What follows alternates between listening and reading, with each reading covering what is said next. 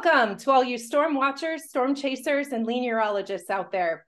Welcome to another edition of Tempest Talks, where we discuss lean philosophy, principles, and tools, and how they impact our personal and professional lives. Today, we will be discussing culture and guiding principles with my friend Ken Snyder.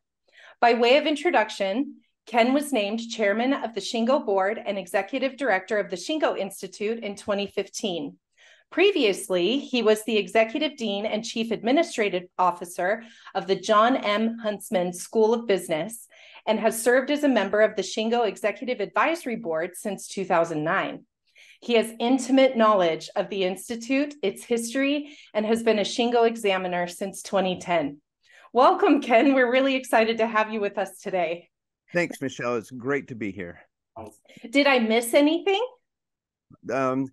I might just add that prior to coming to work at the university, I spent 30 years in industry, almost exclusively in manufacturing.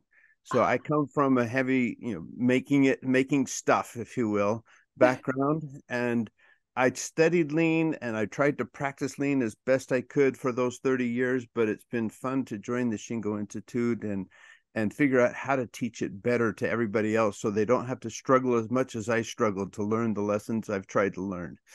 Oh, that's brilliant. We all love that practical knowledge for sure.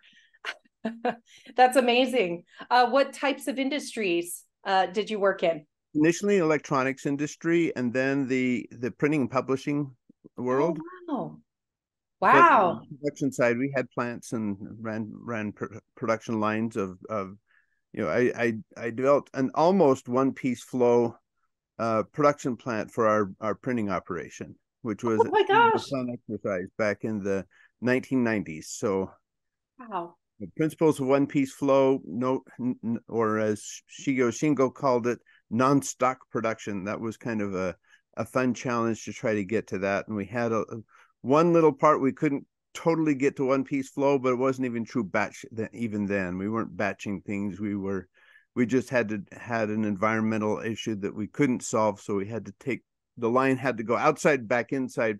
So we had a special room for it. But Wow. It's fun, to do we were 20 minutes from beginning to end.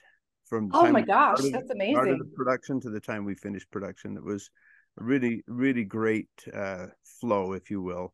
Wow. And so, yeah, lots of good experiences in industry before trying to learn how to teach it. And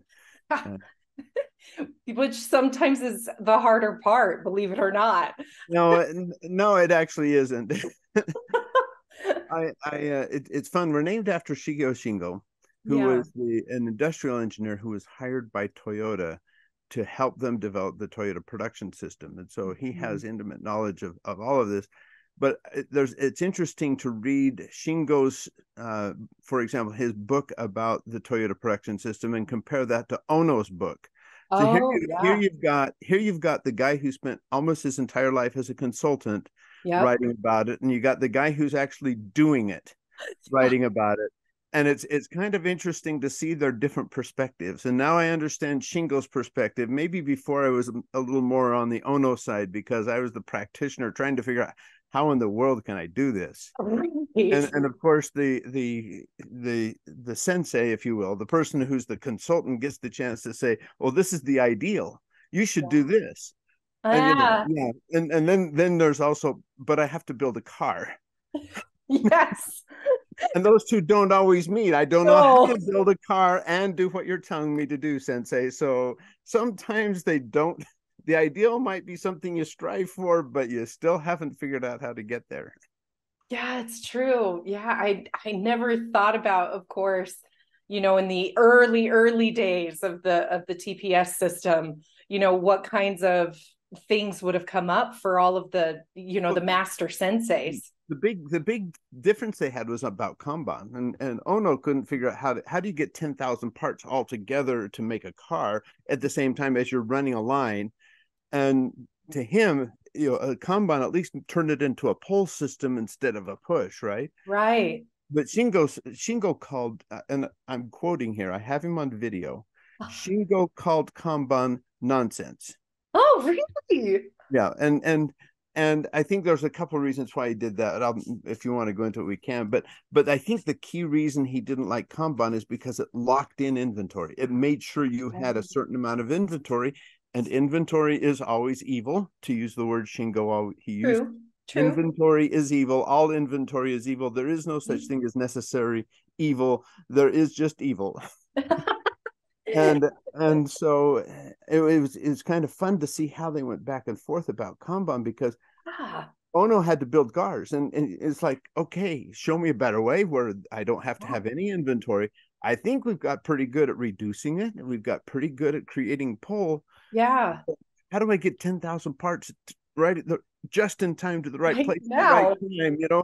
How do I do that without something like Kanban? And Toyota still hasn't solved that entirely. They've gotten better and better and better, but they still use a Kanban system. Yeah. And then I see people, and here's where I think Shingo worried about it. And I think he was justified, is because a lot of people copy Kanban without thinking through, maybe we could do this without Kanban. Yes, agreed. We don't have 10,000 parts coming together. We've only got 30 parts. We can do this as a one-piece flow. Yeah. And then do Kanban. And Shingo thinks everybody just reverts to Kanban because that's what Toyota does. And that, I think, was part of his concern. It wasn't just that Toyota couldn't do it because of the complexity of the product that they're making, but then other people copied them.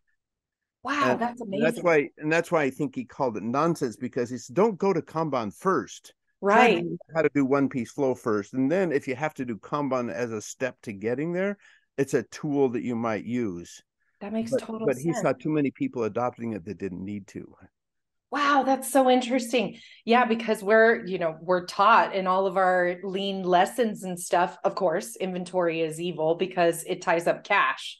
You want the flexibility. Like I said, it hides quality problems. It disrupts flow.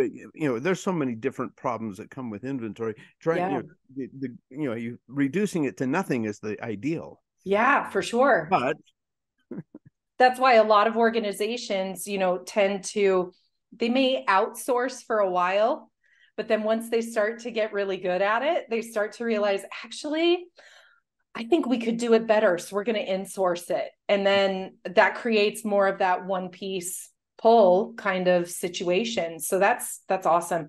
We used to chant at the aerospace company, it's all about flow. It's all about flow because people would immediately jump to solutions like Kanban or to standard work.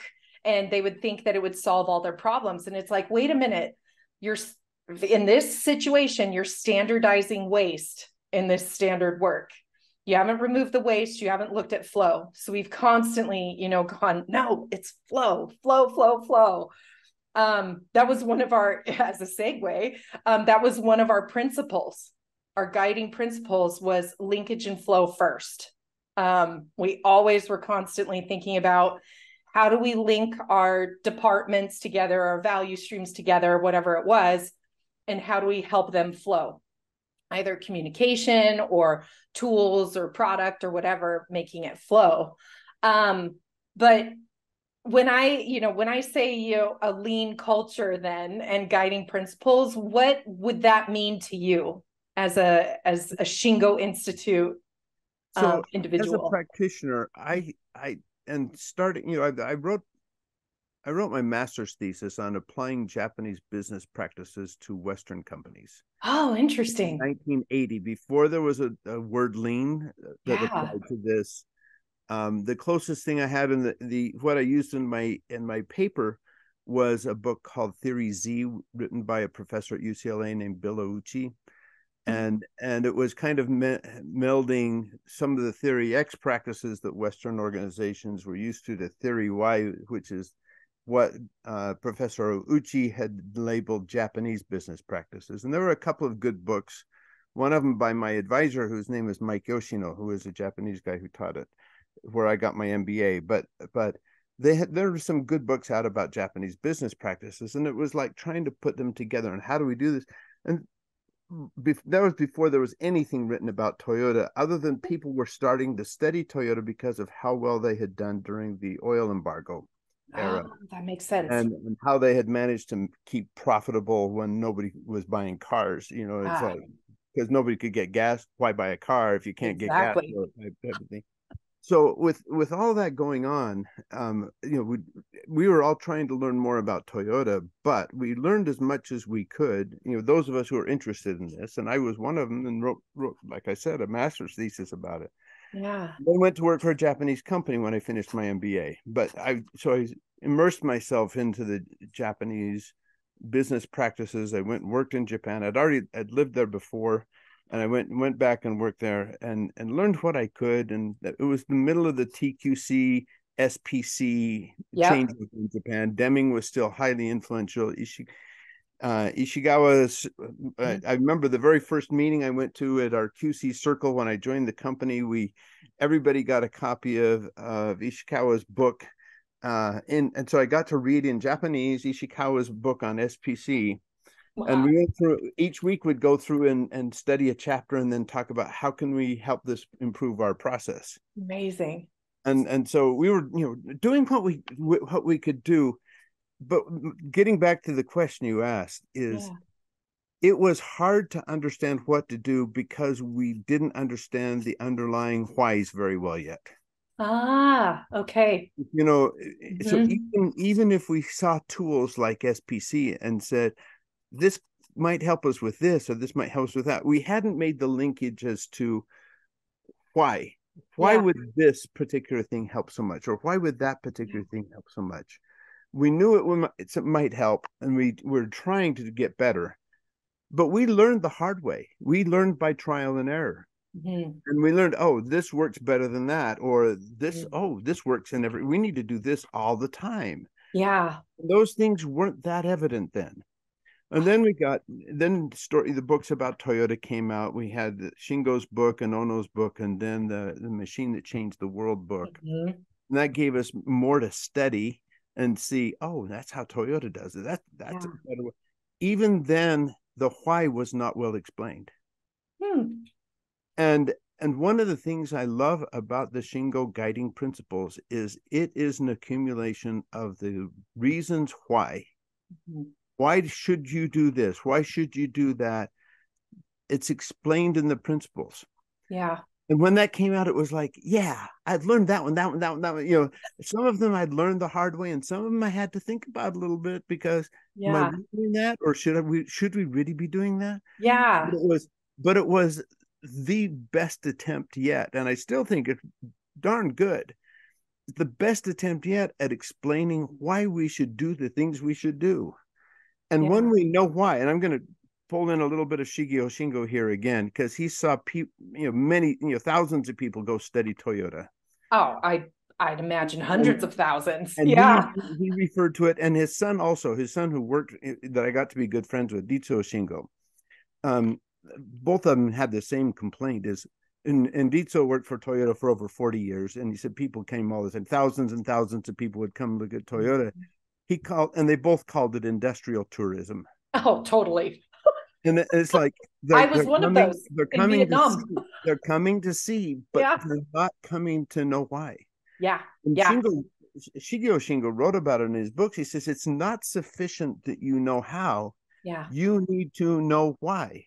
Yeah, exactly. And if you don't start understanding the principles behind it, this is now Ken talking. If you don't understand the principles behind it, you will never understand the why. Yeah, I agree. And that's why the guiding principles are so crucial to being able to learn this better and faster. And it doesn't take you have 40 plus years it's taken me to learn. And I've probably learned more in the last 8 years as the executive director of the Shingo Institute than I did in the 30 years I spent in industry. Yeah. Even though I was trying to learn as I went, and I struggled and tested and tried and failed and learned, but it was hard. It doesn't need to be that hard. Yes, thankfully. And as an educator, then I said, we learned the hard way. You don't need to follow in our footsteps. Be smarter than we are. You have the opportunity to be smarter than we were. Yeah. So let's do it better. Let's get better faster. Let's raise, you can do this faster. You don't have to take so long to learn the hard way. So, and as we understand why, we can do that. We can start thinking about well, how can we better do this, and think about the principle, and then think about, if we do these actions, if we do these behaviors, then we can get there. We can get better faster. Let's try it. Yeah, I love that because, I thankfully, I've been able to learn from individuals like yourself where they learned it the hard way. And the reason why they're so passionate about it is because they learned the hard way, where it's like, we do not need to repeat the sins of the past. Like, we do not need to do that. Learn from our stupid mistakes, please. Yes.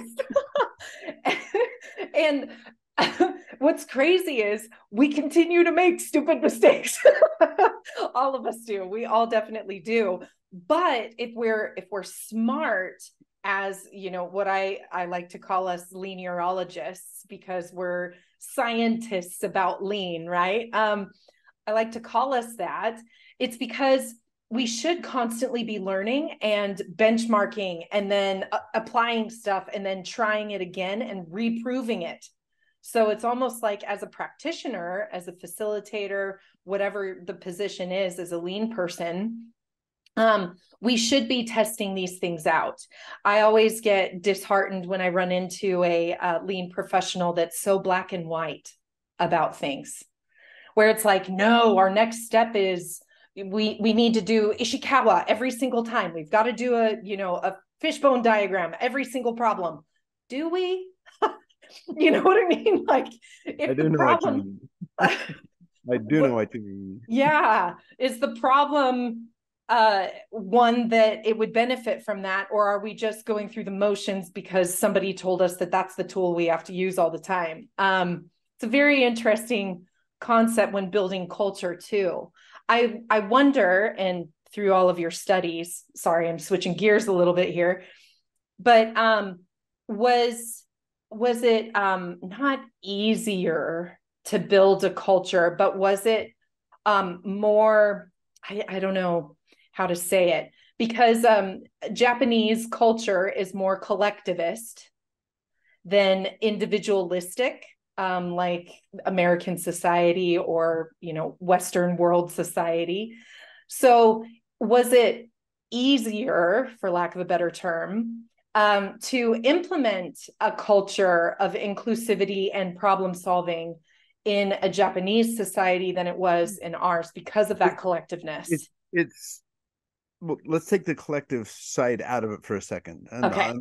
So I got a chance. I worked for a few years in the plant in Japan, and had the opportunity to run one of the production lines. It was a fairly new production line. It was in ramp up mode, and we had lots and lots of problems. Okay.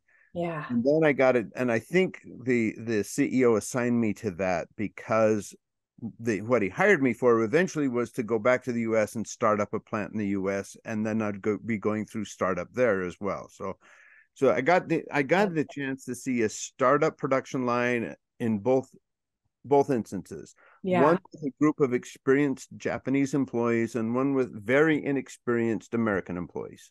Okay. I got to do this within a couple of year period. So I got to see the difference almost immediately. Almost immediately. So very fresh. Here's some things I observed. When we had a problem with the experienced Japanese workers and would get together and would try to look at the problem and say, what are we going to do about it? Initially, they would always do this. Oh. Anybody have any ideas? Anything you think we should test?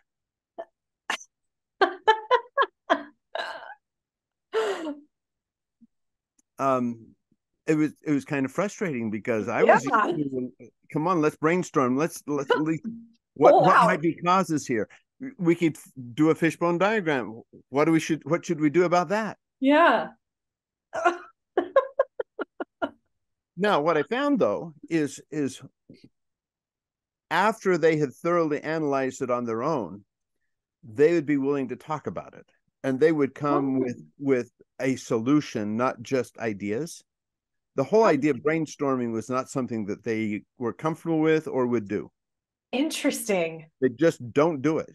At least maybe they've started now. They've been influenced a little bit more by Western culture, but But in the 1980s, there was Nothing. no response at all. Fascinating. But when they came with an idea, it wasn't just an idea. It was an idea with a solution attached, and they had already tested it. That is cool. Kind of a complete, here's the package. Yeah. But in the meantime, they just sat silent, and we had no discussion, and it was very frustrating to try to do something. Okay, contrast that. I'm now starting up. Similar type of problem comes up. We get the team together. I get ideas that are, there may be 100 ideas put up in the first 5 minutes, of which maybe 1 or 2 have merit. Yeah. Most of them are just that you got to be crazy. Think about it. That's not a good idea. No, you don't ever call an idea a bad idea. I understand. Right. Okay. But a lot of them were bad ideas. Yeah. They were, and they were bad because they were uninformed. They were new, they were untrained, and they were trying. And so you don't want to you don't want to hinder that. Yeah. You want the enthusiasm. What I found, though, is it took a while to train them better. And then as they got more training, their ideas got better and better. Interesting. And the one other transition I saw was as at first, many of the ideas entailed things that I should do. Ken, you should do this, or Ken, you should do that, or the engineer should do this. It was always about what other people should do. Yes. As they got better trained and understood and accepted responsibility for their own work, which is what we wanted them to do, then it became, we should do this. And I can do this part, but I need help with that. And so I got to see this transition from kind of a level of ignorance and inexperience to over time, seeing them to much better ideas, much more ownership and responsibility for it. And it was fun to see that transition over time. Yeah. Well, very rewarding, I would imagine. And hopefully I didn't kill too much enthusiasm along the way by just showing, oh, come on, think harder, guys. Think better. We used to call those let's make the fan cowl out of a marshmallow moments. Where it's like, marshmallow does not make sense at all. Like, it's not, the aircraft's not going to get off the ground. Yeah. We're making it out of marshmallow. So that's what we'd call it, marshmallow moment. Well, anyway, I hope that gives you kind of a contrast between different cultures. It definitely does. I go back to why in a collective society, why are they so reluctant to say anything until they have an answer? And I think it comes from the way they are taught in the schools. Oh, interesting. There's an old adage in Japanese that the nail that sticks up gets hammered down. Oh, okay. I witnessed that in going and visiting some of the classrooms in their schools while I was living there. And yes, they don't speak up in class at school. Wow. And it leads to very much recitation type learning, which is much less powerful than thinking. Yeah. And so they've just been conditioned, I think, to don't say anything until you know the answer. You don't raise your hand in class until you know the answer. Wow. You don't speak up in your QC circle meeting until you know the answer. Now, how to break that so you can get people to start thinking about what kind of testing should we do to answer this question that we're trying to get to the bottom of, this problem we're trying to get to the bottom of. How do we design a scientific test to be able to test this and then that to figure out what the problem is? Wow. That's hard for them because they're not taught to do that in school. Fascinating. That makes so much sense. So, and then that also blows my mind too, because we often talk about the culture of Toyota and the culture of problem solving. So if you have a society that, doesn't like to speak up until they know the answer, how does problem solving work in that culture? The idea of brainstorming still doesn't fit into any culture that I've seen in Japan. Fascinating. And I think that's a loss to them. It's a disadvantage to them. Now, their thoroughness and their taking of responsibility, their ability to work in teams just comes naturally to them. They are so used to it, and it's so much a part of their society. It's Yeah. hard for us to get a bunch of individuals together as a team. It's not hard for them at all. They just assume they're part of a team going in. They act as a team. They think as a team. They don't. There's the idea of this rugged individual is not part of their culture at all, and they generally don't think that way, and it's not a problem. Wow. You don't have people, lone wolves, going off and doing weird things, which can be both a plus and a minus. Sometimes weird things result in some really creative new solutions that nobody ever thought of before, and you can make some really good advancements, but sometimes it's just a big waste of time and money. Yeah. So they don't have to worry about things like that. So there's pros and cons, but it's a very different environment, different culture. Yeah, that's very interesting. But what I find is consistent is the principles are the same.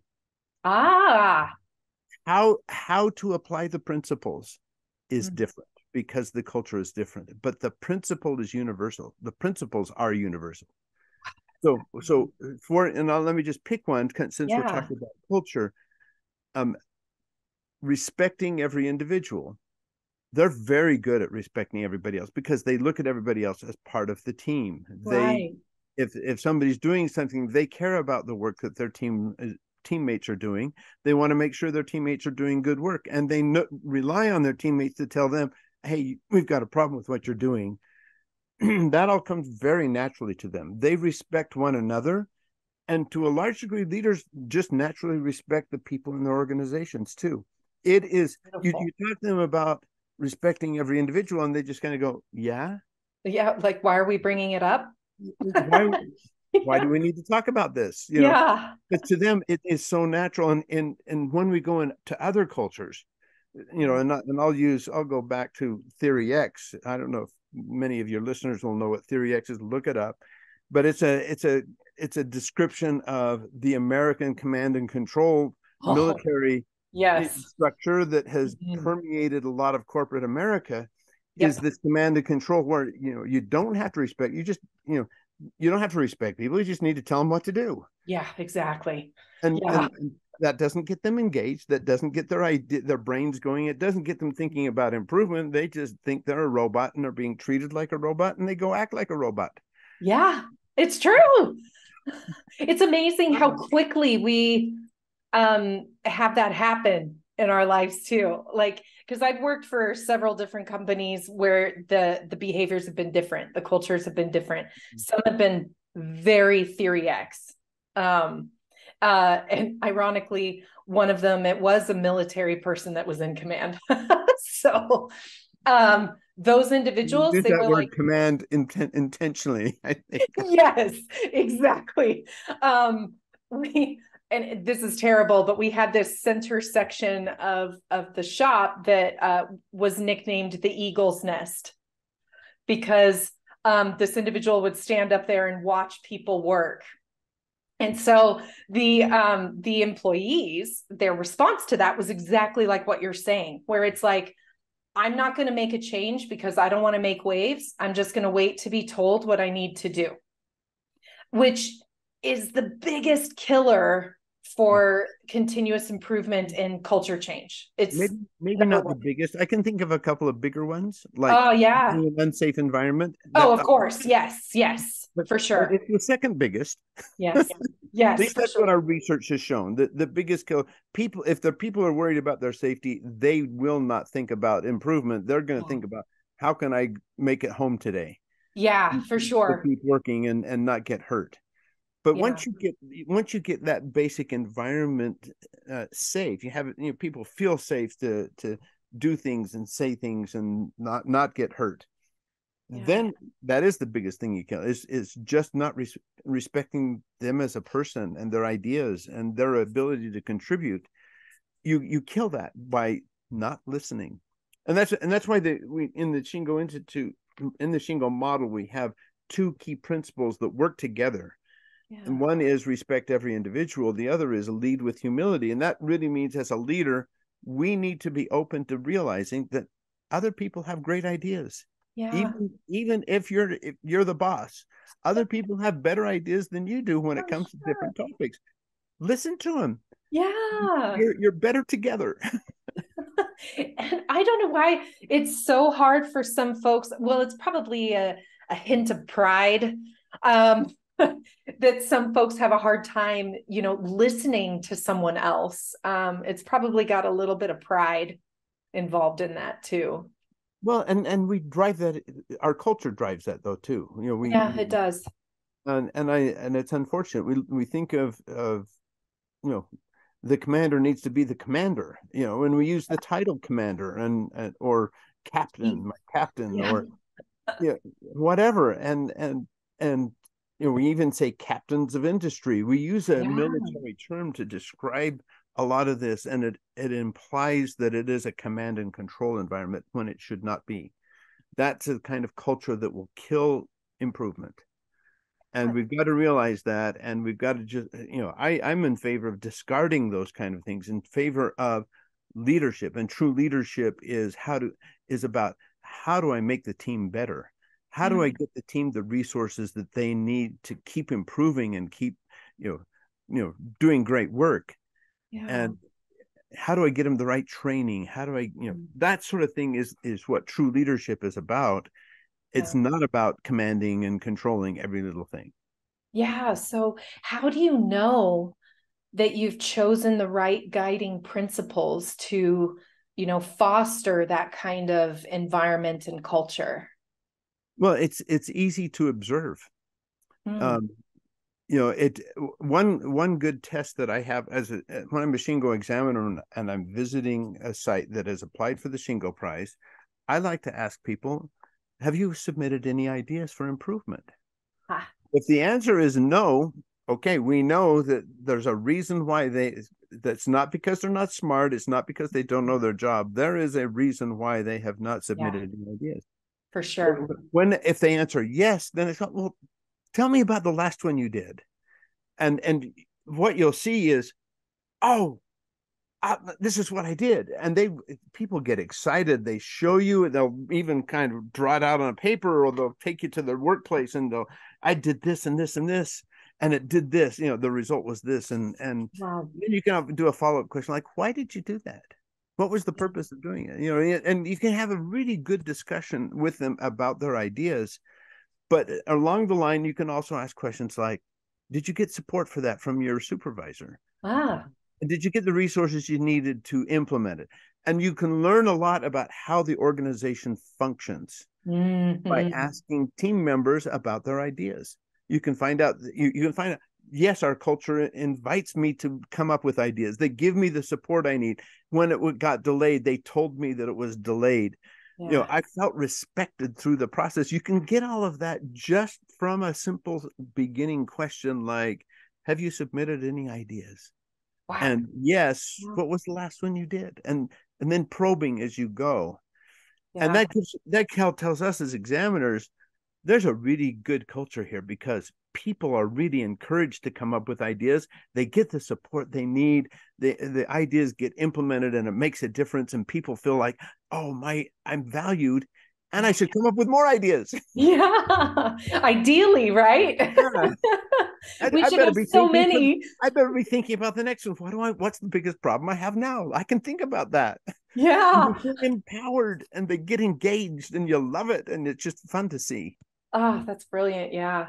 Well, and would you say that the guiding principles, so I've worked for several organizations that have tried to go on a lean sort of journey, tried to, change culture and so forth.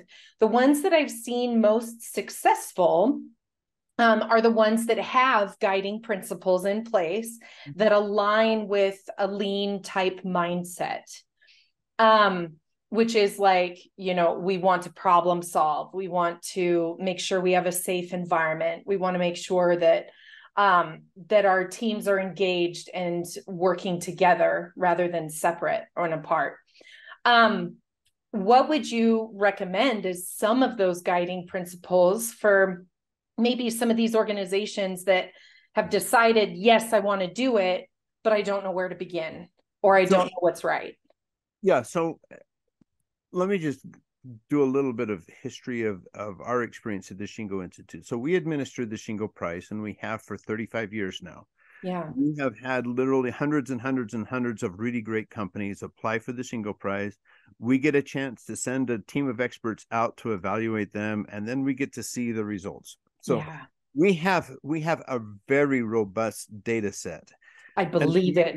We get to see the best of the best, and then we get to see what happens to the best of the best after they receive the Shingo Prize too. Ah, yes. Do any backslide? Yeah. Well, and I'll be honest with you, for the first roughly 15 years of the Shingo Institute, the majority of recipients experienced backsliding. Yeah, okay? I believe and some of them so significantly that people came to us and said, "You gave them a Shingo Prize? They're terrible." That's so hard. Well, and it's troubling to us too, because our goal is to recognize the best of the best out there. Of course, yeah. And we want to advertise the fact these are the best of the best. Go see them if you want to learn how to do this. Yeah, we knew something was missing in our model, because we were evaluating them, but many of them were not able to sustain improvements over time. Yeah. Okay, so we did, over the course of roughly 2003 up until 2008, when we published the new Shingo model. Okay. Oh, right. Okay. Our old model, we looked at tools and systems and results. Okay. Okay. Which is all important. All of those. All of it's good. Yeah. All of it's good, but we knew something was missing. Yes. And so when we started looking at the organizations that did this, up and then down, and then compared them to the ones that went up and then kept going up. Uh-huh. Okay. And what was different about these guys? What did they do to keep that improvement sustained over time? And as we looked at the differences, it really was about the engagement of the people. The ones that did backsliding, it was driven by leadership or driven by leaders in engineering, but did not engage the team members. Yeah. It didn't engage the whole organization. It was because they had a group of really dedicated leaders. Really good guys and gals. They did a great job. They drove improvement. They got a Shingo Prize, and then they got promoted, or then they took another job somewhere else because they did such a great job here. They got hired away, or whatever. Was gone. And everything went downhill because they had not changed the culture. They had not changed the behaviors of the team members. The team members were not engaged. Lean had been done to them. Lean had not been done with them, if you understand the distinction. Totally. So when we looked at the ones that kept getting better and better, they had actively engaged their team members from the beginning. They get a Shingo Prize, and the team members continued to be involved, and they continued to keep getting better and better. And so we knew the big difference that we saw had something to do with culture and the engagement of the team members. So that's what got us looking into, what did they do? How did they get the team members engaged? What was different about the way they did it than the way the others did it? And that's where we came up with those guiding principles of respect every individual and lead with humility. Is the leaders we saw in those organizations were listening to their people.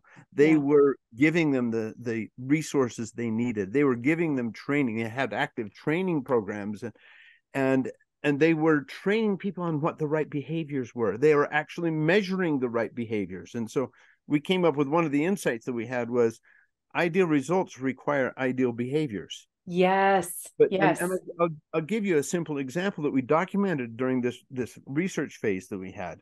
Was we looked at a company, and the leader said, we don't really worry about people getting hurt on the job anymore. It's a manufacturing firm. Okay. So we don't really worry about people getting hurt on the job. Of course, we report that because we have to report it to OSHA. Yeah. But what we've been focusing on and we focus on safety behaviors. And what we measure are number of safety issues that are reported. Yep. How quickly we address those, on a timely basis. And then what we find is, if there's ever a safety issue and we then prevent it from ever happening, from anybody ever getting harmed by that safety issue, then we don't have to worry about people getting harmed, because every time there's a safety issue, we fix it and we prevent it. It's a habit. Yeah. It's a habit. It's built into their Mhm. system. They have a safety system of Yep. it's all about prevention. And Yes. it's all about reporting and taking action so that nobody is ever harmed. And they say, we haven't had a recordable incident in years. We don't have to Awesome. worry about that because we have a system in place where we measure the behaviors. We Hmm. measure the report. We measure the action taken to prevent. And Yeah. to us, that was like, aha, you can apply Yeah. the same thinking to defects. You can apply the same thinking to maintenance and so on. Totally. And that's what we saw. We saw a culture of prevention where they were measuring the behaviors Wow. and not looking at the results and going, oh, we got to go fix that somehow. Wow, that's interesting because sometimes those are hard to measure. The behaviors can They are, sometimes be the and knowing worst to measure. what the right behaviors are that actually will move that results needle. Yeah, That's really hard sometimes. for But, sure. but it's very consistent with Shingo's teachings. Okay, Mm. so I mean, this forced us to go back and look at uh Shingo, what he taught, and he was a quality guru, and Hmm. for a long time followed Deming and taught SPC and statistical quality control and all of that. Yep. Then he had an epiphany one time. This is he in different writings and different in his different books. He called it 26 years. Sometime it was 10 years. I don't know how long it was. Somewhere in that time, he never says it was less than 10. Okay. The longest he ever said was 26 years, where he said, I wasted my time looking at statistics because I was enamored by him. I loved the fact that you could measure this and measure that, and it would Yeah. tell you what. And he said, the point that I missed was all the time we spent measuring could have been spent eliminating and preventing. Yep. We were focusing on the wrong thing. He calls it measurement waste. Oh, I like that. And Yeah. instead of preventing defects, instead of just eliminating the defects, we were measuring defects. Wow. And it's like, why did I waste my time teaching people the statistics when I should have been teaching them get rid of the defects, Right. Eliminate it in the first eliminate them, place. prevent them from happening in the first Yeah. place. And you will get a lot farther and a lot faster if you focus on the right things instead of this measurement waste that we tend to Yeah. love because statistics are cool. Yeah. Then then he realized when he realized that, he also realized, you know, the problems are usually solved by the team members and they Yep. don't understand statistics typically anyway. So Yeah. what we did by using statistics is we took even the analysis, the responsibility for the defects out of their hands. When Yep. we moved it into the statistical realm, it then became an engineering problem, Yes. not a team member problem. Yeah. Which And is it, the real tragedy. it is Yeah. a real tragedy. He says we never should have done that. Yeah.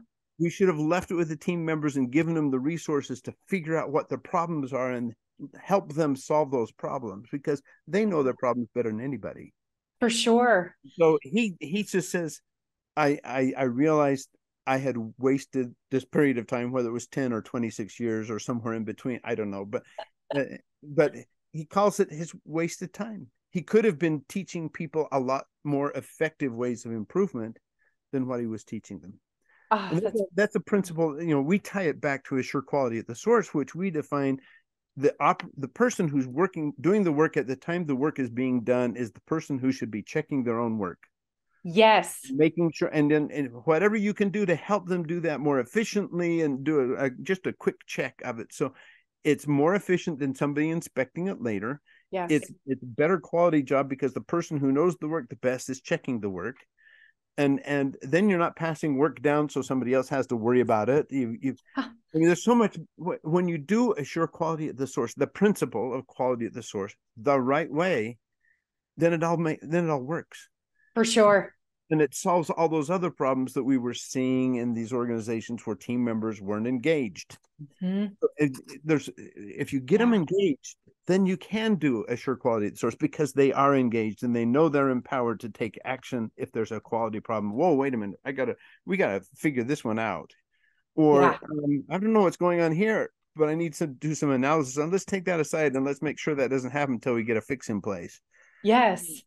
it gives them the power to make those kinds of decisions about how they're going to deal with the problem that's at their place of responsibility. Yeah. So, but it's what we discovered was there were, in almost every situation, the principles intertwined. Yeah. You respect every individual, but assure quality at the source, and those two are bound together. You can't separate them; they're bound together.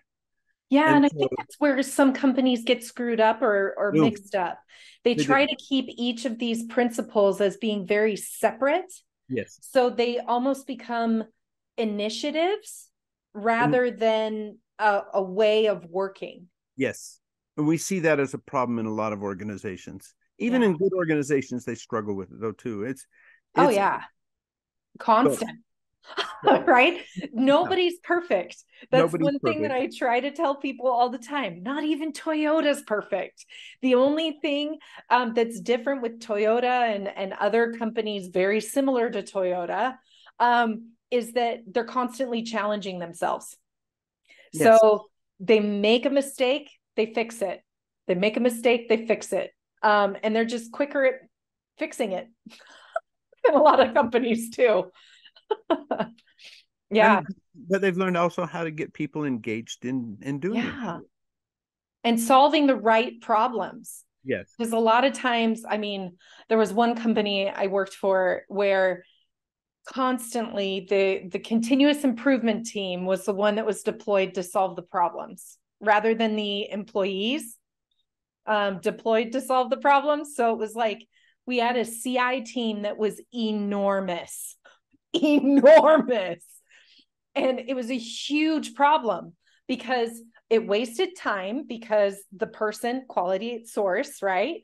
The person that saw the problem, that knows how to fix it, wasn't involved in the solution of it.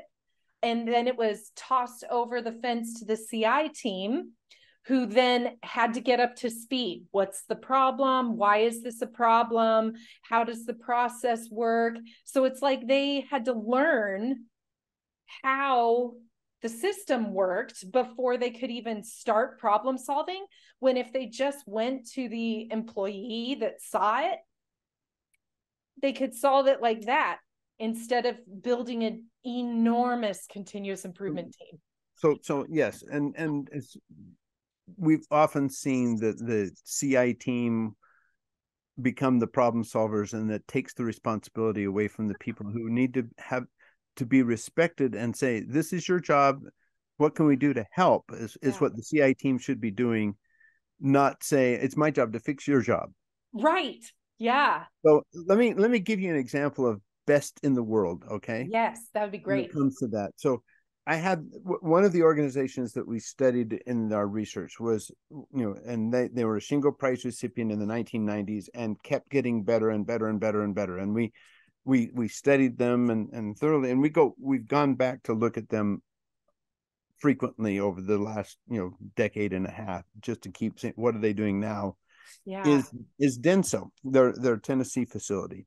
So in one of my visits, it happened to coincide with their annual team competitions that they have on.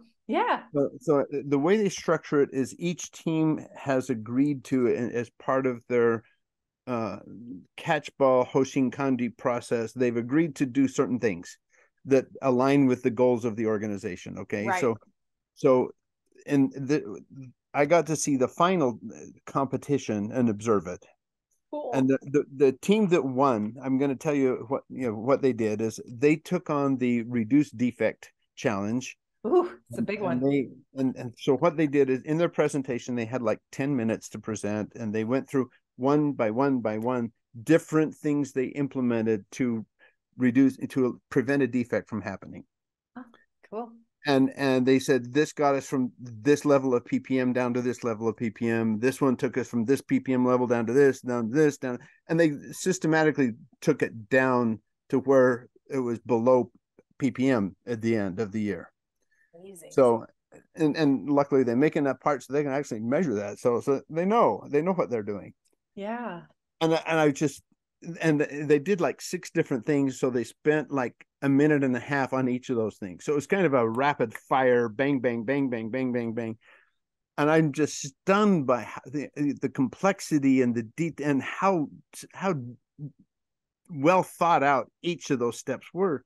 Yeah. And I said, I'm just an observer, but I said, can I ask a question? Because the judges were asking questions too. But I said, can I ask a question? I said, did you get any help in doing any of those?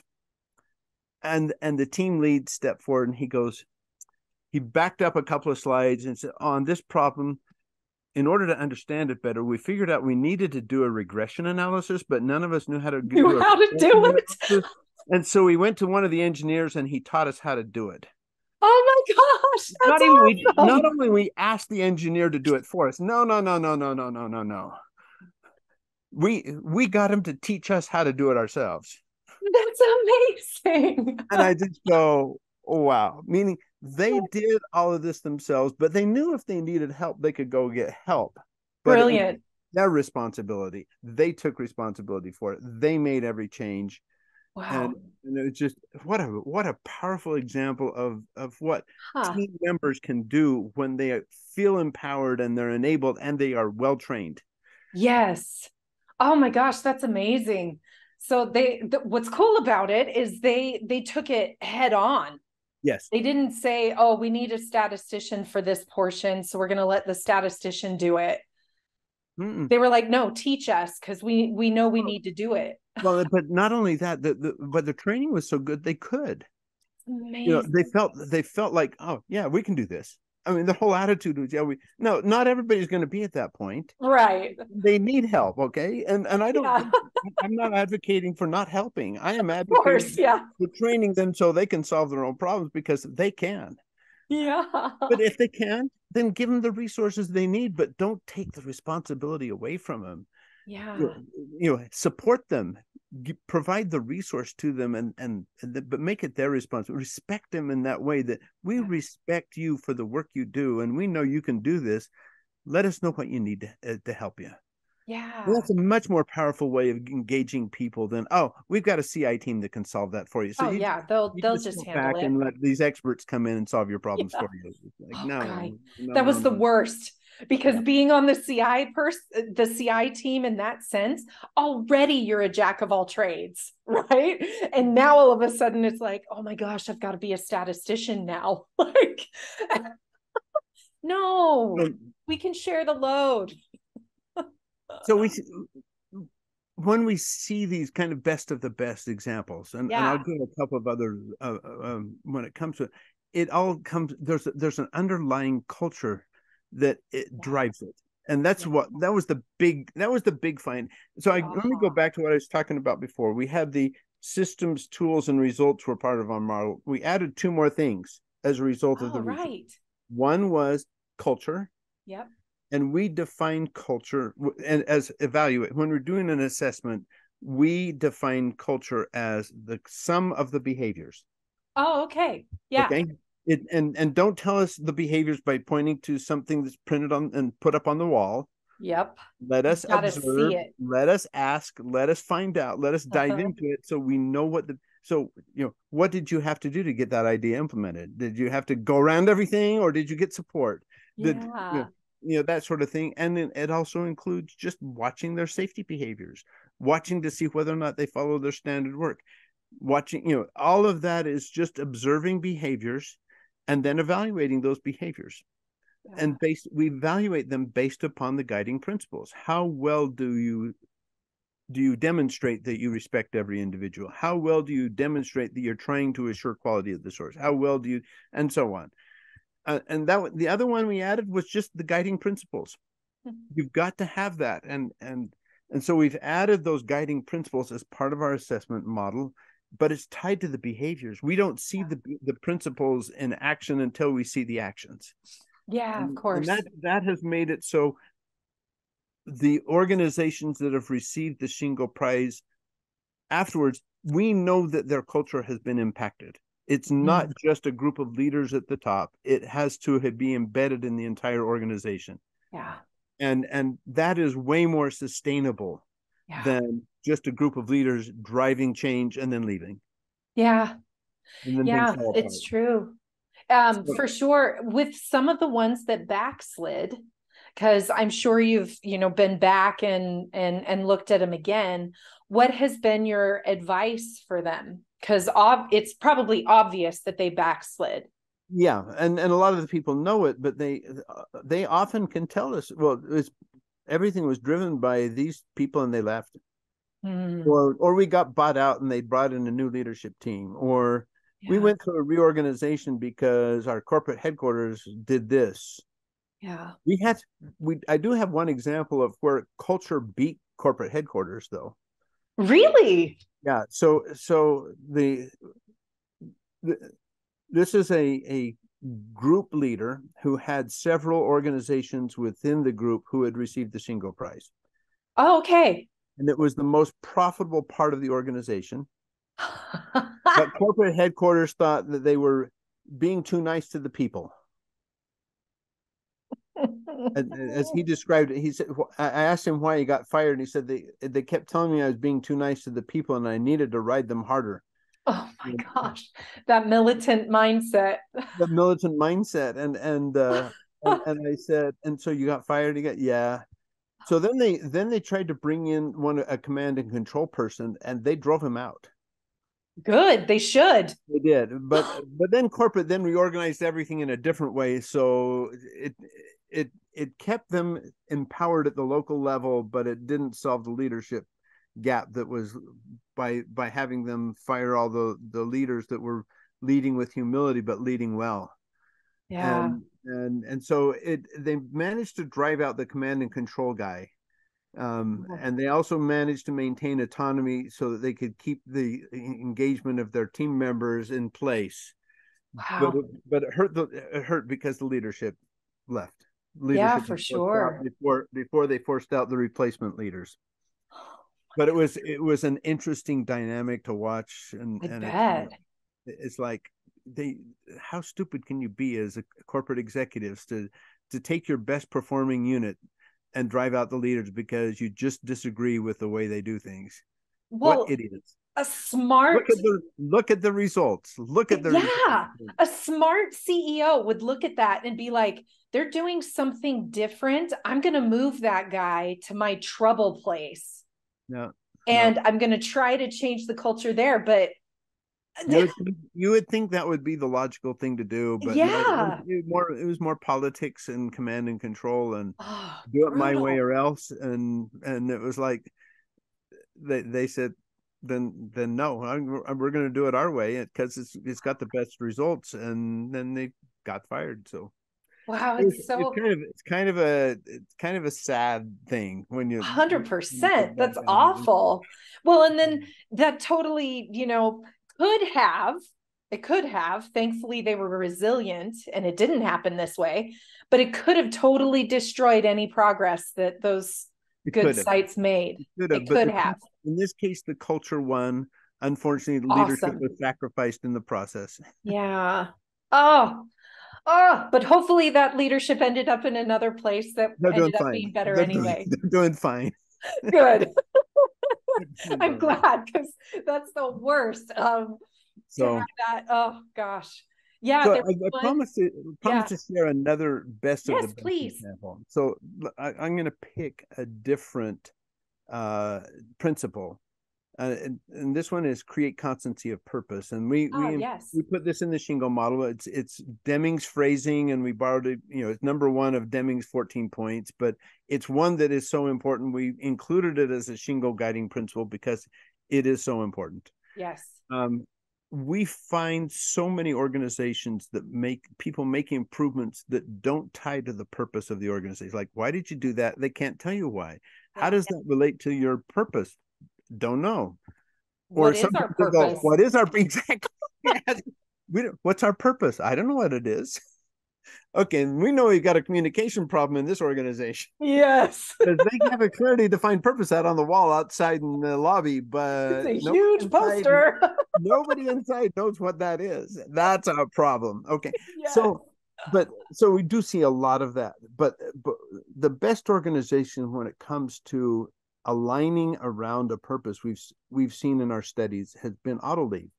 Oh, yes. Uh-huh. I don't know if you're familiar with them. They make I am. airbags I've and other toured safety them. devices Yes. for cars. And you go in, I'll take you to the step that amazes me the most, but I've had the chance to ask the same question I often ask, which is, tell me about, have you had any ideas? And I've never had somebody answer that question with a no in Autoliv. It's always been a yes. Never a person out of the 20 or 30 people I've asked. And then I asked them, well, tell me about the last one you did. And when they do their explanation, they not only walk me through step by step what they did and what the result was, but they also tie it to the greater purpose of the organization, which is they put it in a little catchphrase of "We save lives." Ah, So yes. they say we made this change, it did this, and they'll say, and that reduces the potential for a defect. So we're preventing a defect from happening, and that will save lives. Wow. Or they will say this was an efficiency improvement that allows us to gives us time to focus on solving some of our other problems that will help save lives. Or Wow. now, and I'll give you the most extreme example. I'm talking to one of their accountants, and I said to her, "Do people in support functions have ideas?" "Oh yeah." "Have you ever submitted an idea?" "Oh yeah." "Well, tell me about the last one you did." And so she goes through the same sort of process of, and she was responsible for tracking safety stocks. They like to have no stock, of course, but Yeah. they have to have safety stock in case there's a problem with a vendor, because they can't always control their vendors. And Yes. so they look at the performance of a vendor and say, we've got to have this much on hand just in case, so we don't shut down our line. Yeah. And so it's just, we had a vendor that I've been working with, and their performances have improved, but we hadn't reevaluated them based upon our criteria. And so we went back and did an evaluation of them and decided that we could reduce our safety stock by $50,000. Brilliant. Yeah, exactly. And so, Yeah. and it's so that's $50,000 that was freed up in the budget, and Yeah. we reallocated it to this R&D project, because if we invest that 50,000, we could move up the timeline of this R&D project. And this R&D project is about changing this feature in our airbags that will make them safer. Wow. And it's like, so she walks through this whole thing, and once again it goes back to we're They're working saving to save lives. lives. And so even the accountants are now, if you look at they have a little idea card you fill out. Yeah. There's a section on it that forces this thinking and this behavior. It Ah. says, how does this idea tie to our goal of saving lives? I like it. Don't So you? it's reinforcing it all the time. It's always reinforced. So everybody is thinking, when they think about ideas, they Yeah. are always thinking about how does it tie to our greater purpose? Yeah. How do you create constancy of purpose? Yeah. You create a great culture, and that culture is built around that purpose. And so when people are thinking about improvement, they are also thinking about the purpose and how do we accomplish that purpose. It's a wonderful filter for them to go through. They may think of something that is an improvement for some reason, Yeah. but it's not going to be that important to them if it doesn't tie to the purpose somehow. Yeah. It just kind of provides that alignment. Maybe a Yeah. I good like idea, that. and maybe they'll entertain it, but for the most part, we want you to be thinking about how do we accomplish our purpose of saving lives. Oh, I love it. If people buy into the purpose, that's what they're going to be thinking about. They're going to be thinking about, how can I do this better?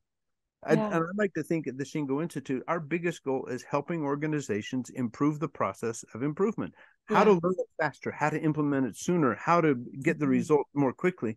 So you don't have to, the idea is, don't have to learn it over 40 years like I did. We can Yeah. learn it much more quickly Yeah. without all the scars that you need to have all along the way. Yeah. How do we improve the process of improvement? Yeah. And so everything we think of, we try to run through this filter of, how is this help us improve the process of improvement? Is this helping the Love it. people that we interact with improve the process of improvement? And if it is, then great, let's do it. Yeah. And I think every organization benefits from that constancy of purpose. But Autoliv just stands out as one of those really good examples of best of the best, if you know what I mean. Yeah. Best of the best for constancy of purpose and really having that vision of what they're trying to do. So many so many organizations struggle with that. You know, when you go through your annual Hoshin Conry thing, a lot of them usually the goals are about saving money, saving costs somewhere, you know, cutting the budget, like doing blah, blah, blah, blah, blah.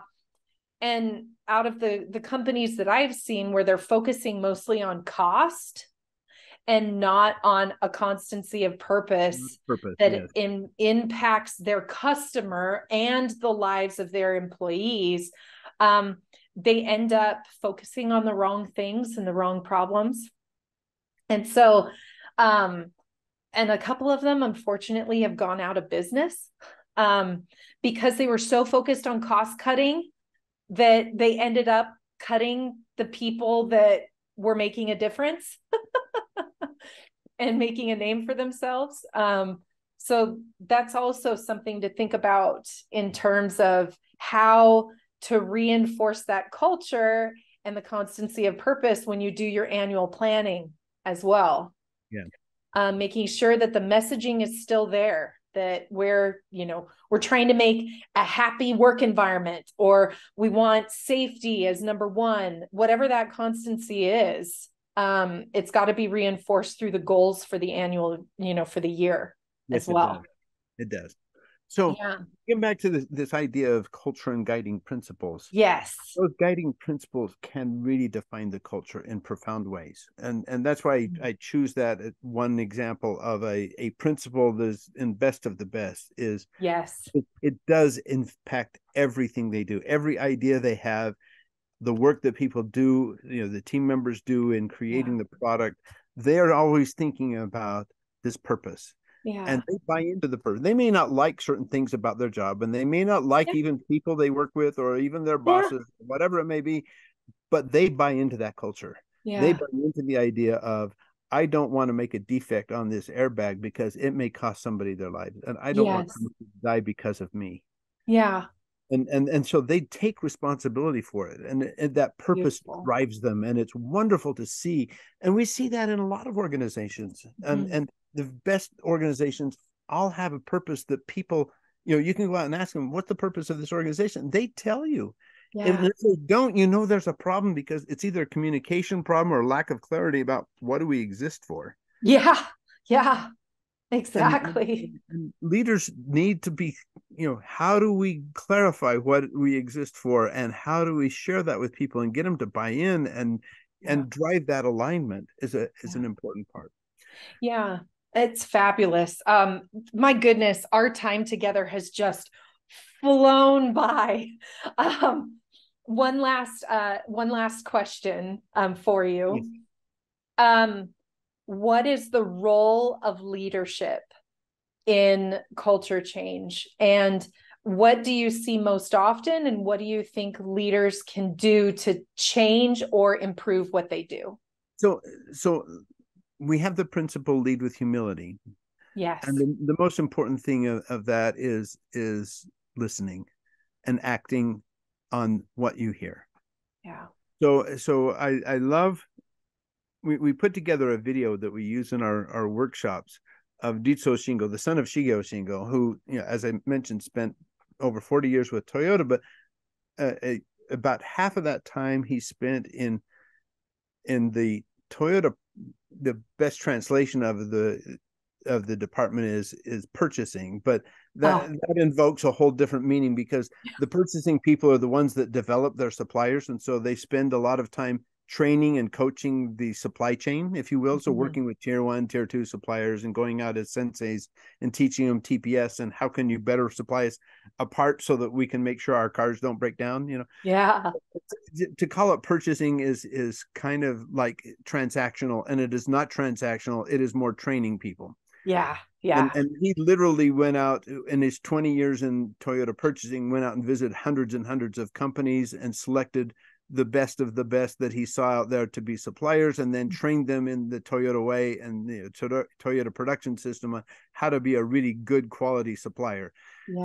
So he has that mindset, and then he spent about 20 more years running different divisions of Toyota. So he got to see the whole gamut. So he has some really great insights on how to go visit companies and see what the problems are. Okay. Oh, right. Yeah. And so we've adapted that and we put it into a video, but he talks about, as a leader, when you go out and visit the Gemba, Yeah. what do? Do you just go see what the results are? No. That's tourism again. Yep. But he had his own way of saying, and he would do this. You go out with big eyes so you can see the problems. All right. Yeah. And listen to the people. Yeah. But you go out with a small mouth so that you listen and don't say anything, because as soon as you start saying something, they'll shut up. Mm-hmm. I love the big eyes, big ears, because it implies, what are you there for? Well, you're there to understand. You are there to help. You are there to provide guidance but only if they ask for it. Yeah. That's a pull thing, and don't let them, let them pull it out of you, but don't push it on them, because then all of a sudden they'll stop thinking for themselves, and then it's command and control again. But so big eyes, big ears, small mouth. I love it.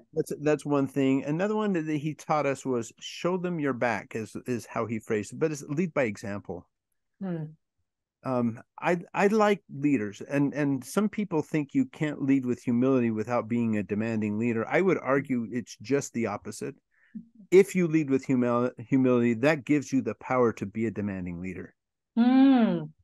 Because then you can expect your people to take responsibility more fully than you would if you're doing command and control.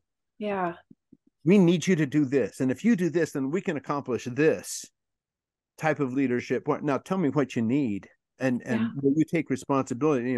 Catch ball, will you take responsibility for it? And if they sincerely say yes, we'll do it, and give them the resources they need to do it. You can get more out of them. You can raise the bar, if you will, and expect more, because you're leading with humility than you can if you're commanding control. Because when you tell them what to do, all they can do is do that, and you can't tell them to do more because you've already told them what to do. You can't expect more because you've already told them what to do. Yeah. You can expect more out of people when you empower them and engage them.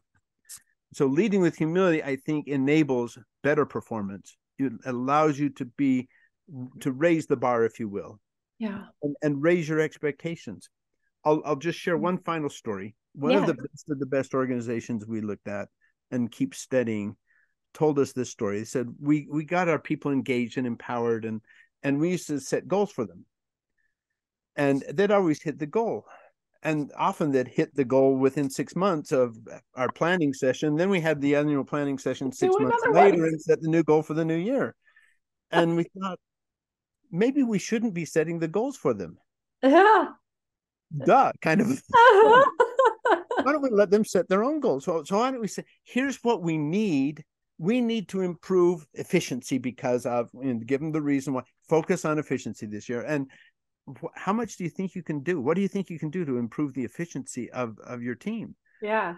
And then give them a chance to go back and research it and come back. And what we found is they'd come back with a number twice as big as, if we gave them 15% and we were thinking 15% in our head, they'd come back with 30. They'd come back with 30, and then they'd do 30. And what we realized is we were suppressing their potential by assigning goals to them. Yeah. Rather than letting them come up with their own goals. And sometimes they'd pick 30 and they'd only hit 28. But it was still way better than way better than the 15 we were thinking. And it's like, if we're really going to respect people, respect the fact that maybe they can do more than what we think they can do too. Yeah. Respect their potential. Promote their growth. So hopefully there's some good lessons. I've tried to pick some good stories from things we've observed with organizations in the past that hopefully could be useful to others out there that might listen to this, and I hope it goes well.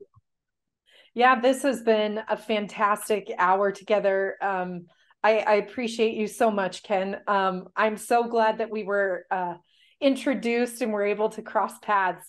I've learned so much every single time we talk to each other, and I'm grateful that we've had this connection for sure. Thank you so much for taking time to do this and to talk with my small little watching group online. Thanks for having me, Michelle. It's been fun. This has been great. Is there anything that we didn't talk about that you want to share? There's lots of things that we could share, but let's call it. We'll save them for another time. Save them for another time. Save them for another time. Fantastic. Well, thank you again, Ken. I appreciate it. I hope you have a great rest of your day, and we'll talk again soon. Okay, thanks. Thanks so much. Bye. Bye.